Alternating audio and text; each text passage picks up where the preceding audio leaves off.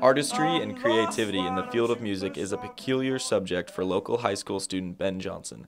Coming from a glorious musical upbringing in his childhood, the appreciation once held so highly has lacked its presence in recent years.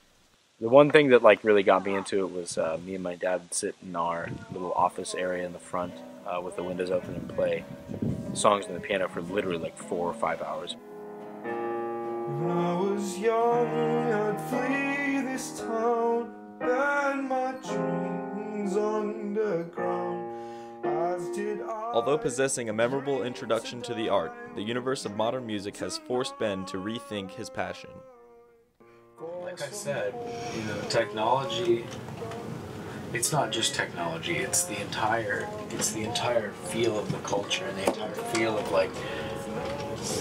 we've gotten tired. America's gotten tired, and the world has gotten tired of that 60s, that's cliche to say, 60s and 70s, any sort of early, embrace of sexuality and freedom within music. Like, that doesn't exist anymore. Nobody wants that. Everybody wants a blind, beat, a heavy bass in the back of their heads. They don't have to worry about anything else playing. And that's the point. It's not like that's a bad thing. That's a different musical approach to things. Stung by bird or insect bites of the past 3 weeks. Despite these words of disdain, the flame of artistic creativity once burning inside him isn't completely dead yet. One could even say it's rising to something more. No matter how many times I say that it's irrelevant and stuff, it still influences me and still changes who I am.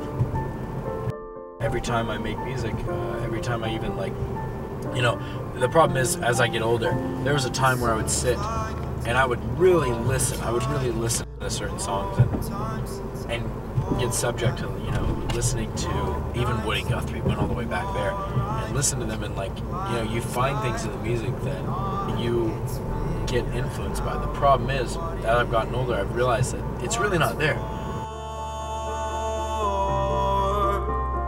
Why in the hell it can't answer anyone screaming at the top of their lungs that they want answers?